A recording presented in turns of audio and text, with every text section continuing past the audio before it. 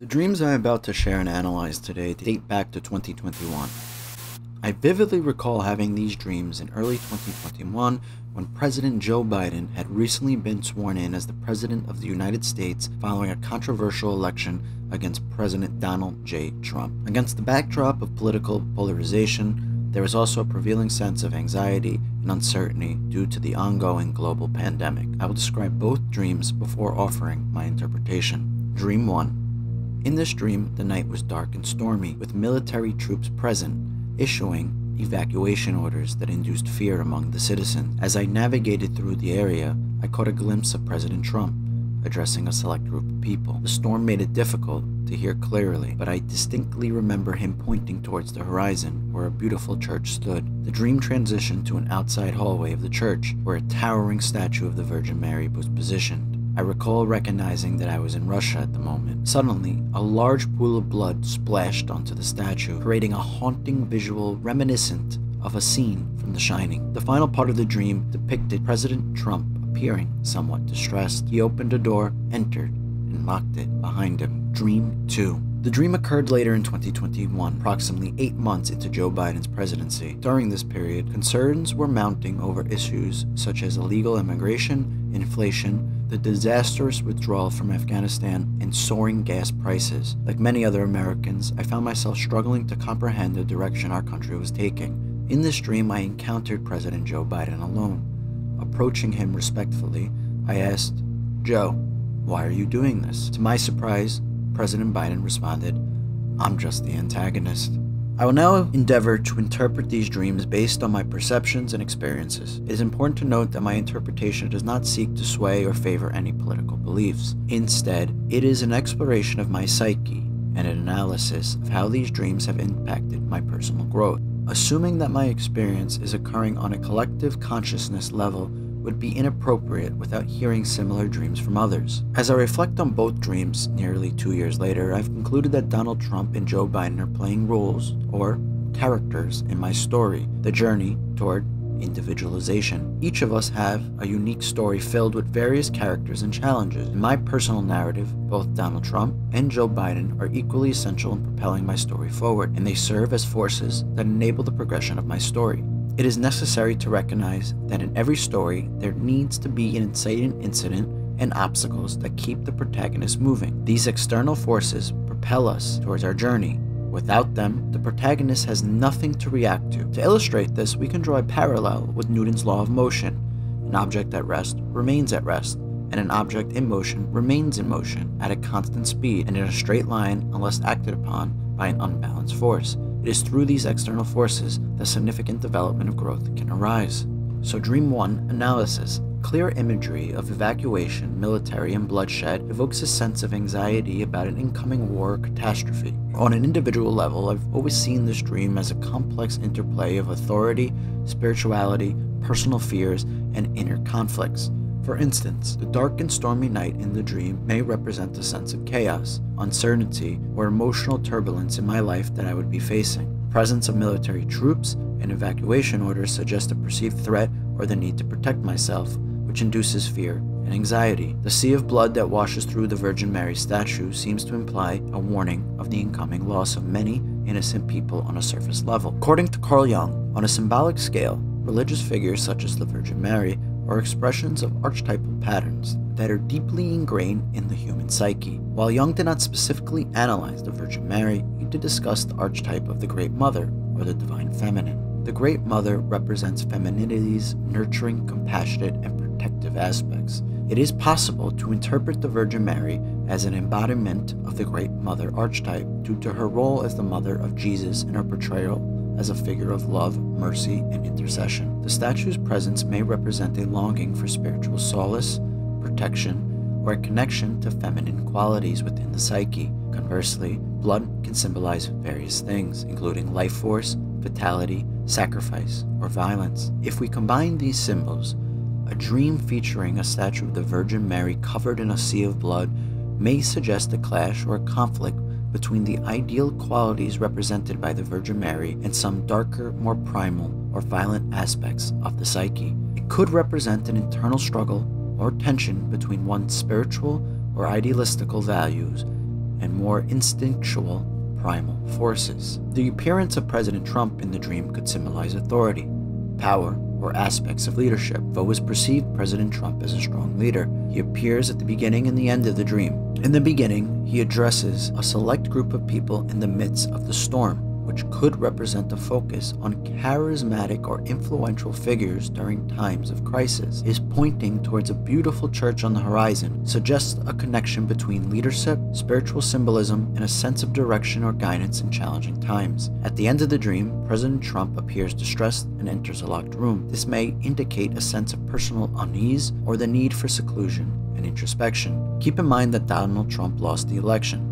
A big reason for his loss was because of the complaints that people had about him about his attitude and ego. The greatest leaders in the world can understand their faults to improve them. Donald Trump entering the dark locked room can symbolize a leader needing to reflect upon his qualities. Now, I'm not suggesting Donald Trump did any sort of self-reflection. Remember, Donald Trump is perceived as a leader in my psyche. Perhaps the dream suggests the need for me to reflect on my ego and dive deeper into the feminine qualities of my psyche to be a great leader. One might speculate that the dream was prophetic, warning of the upcoming war between Russia and Ukraine almost a year later. However, it's challenging for me to support this conclusion since it was assumed that the symbolic figures in my dream had universal recognition on the collective consciousness level. While it is tempting to agree with this theory, it encounters issues related to the symbolic placement of Donald Trump in the dream and his role in the collective consciousness. The President of the United States typically plays a significant role in the psyche of the collective consciousness, symbolizing leadership, power, and strength. The issue arises because in 2021, Donald Trump is no longer the president, which removes him from representing the president archetype. Therefore, his symbolic presence in the dream seems to result from personal projection based on individual belief systems. For example, the leadership qualities that resonate with me are projected onto Donald Trump. However, for someone else, leadership may be projected onto a different person who better aligns with their criteria. The only other possibility that sustains the prophetic dream theory is to entertain the notion that Donald Trump was warning us about the impending dangers and the war that would occur if President Biden were elected. One can recall Donald Trump's predictions about the perils that would befall America under Biden's presidency. In the dream, it almost seems as though Donald Trump's words go unheard, and as a result, he removes himself from society, perhaps disappointed in his inability to change the outcome. While this notion is intriguing to consider, I struggled to discern the purpose of the dream. What purpose would Trump being right serve in this dream? In my opinion, this sort of vision does nothing for the collective growth of society because there's no lesson to learn here. Therefore, while the dream may not have a clear lesson or collective growth aspect for society, it holds immense potential for my personal growth and self-discovery. To conclude, I found that the dreams suggest an opportunity to reflect and explore my authority, spirituality, and inner conflicts. I believe the presence of President Trump symbolizes power and leadership, urging me to reflect upon my relationship with authority and uncover any insecurities or vulnerabilities that may hinder my growth as a leader. The submerged statue of the Virgin Mary in a sea of blood signifies a clash between idealistic values and instinctual forces within myself, urging me to integrate feminine qualities of compassion, protection, and nurturing into my psyche. The dream's portrayal of chaos and emotional turbulence invites me to confront my fears and anxieties, fostering resilience and strength. By engaging in introspection and self-reflection, perhaps I can cultivate a more balanced and authentic approach to leadership, spirituality, and life's challenges, leading to profound personal growth and self-discovery. To conclude Dream 1's analysis, I like to share a poem that I wrote about this dream. It's called St.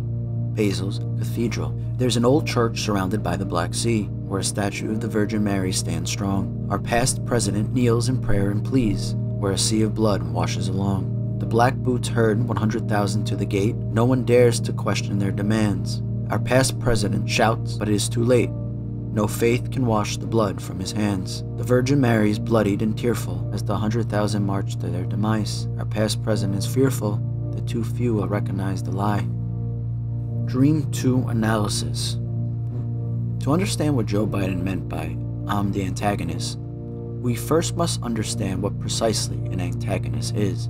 A character or force in a story that opposes or creates conflict for the protagonist, who is the main character or the one with whom the audience typically sympathizes. The antagonist is often seen as the primary source of obstacles, challenges, or opposition. The protagonist must overcome to achieve their goals or fulfill their desires. The antagonist can take various forms, such as another character, a group of characters, nature, society, or even an internal struggle within the protagonist. They serve to create tension, raise stakes, and drive the narrative forward by providing obstacles and conflicts that the protagonist must confront. It's important to note that the role of the antagonist doesn't necessarily imply that they're evil or morally wrong. Antagonists can have complex motivations and differing perspectives or represent opposing forces or ideas. They are essential in creating dramatic tension and providing the protagonist with challenges to overcome, thereby allowing for character growth and the advancement of the story.